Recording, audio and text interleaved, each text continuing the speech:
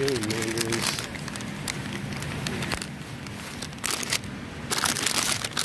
What about these? I don't say they're mandarins at all.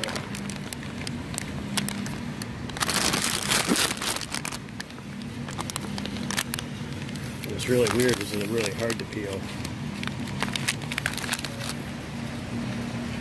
But they're in the same pouch. It seems like they switch every single time they come here. Easy peeling mandarins and non-easy peeling mandarins. So I showed these in the store, but I'm going to show them here also. I have them at home just to show that these Costco oranges, mandarins I mean, change. Almost every single time I buy them, they change from this hard to peel item to the easy peel item. It's just very odd. If you haven't seen, I've actually made like 4 other Costco videos, not really about the food, just about the store. But if you're interested, I'll put links maybe somewhere at the end of the video or something. But it's kind of odd. I don't understand. They're different every time. These ones are great. They open up real easy. You can just stick your finger in there and they peel right open very easily. But the other ones, these ones, man, you can't just peel them open, even with an orange peeler.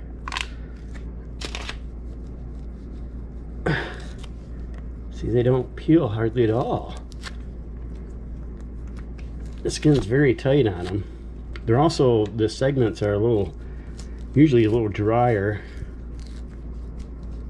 Oh, jeez. So you can see how it just sticks on there. Whereas this just comes right off. But these segments are much moister.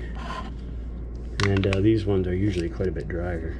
These ones aren't too bad, but anyways, I just wanted to show those Costco oranges or mandarins, how they change all the time. I don't understand. But I thought it was just me. I thought, am I buying something different? But as you can see from the store video, they're in the same bin. They sell them as the same thing. Even though this one has nothing on that says Mandarin. I've peeled this up too, and there's nothing on here says it's a Mandarin orange, but this is huge. Easy peeling mandarins.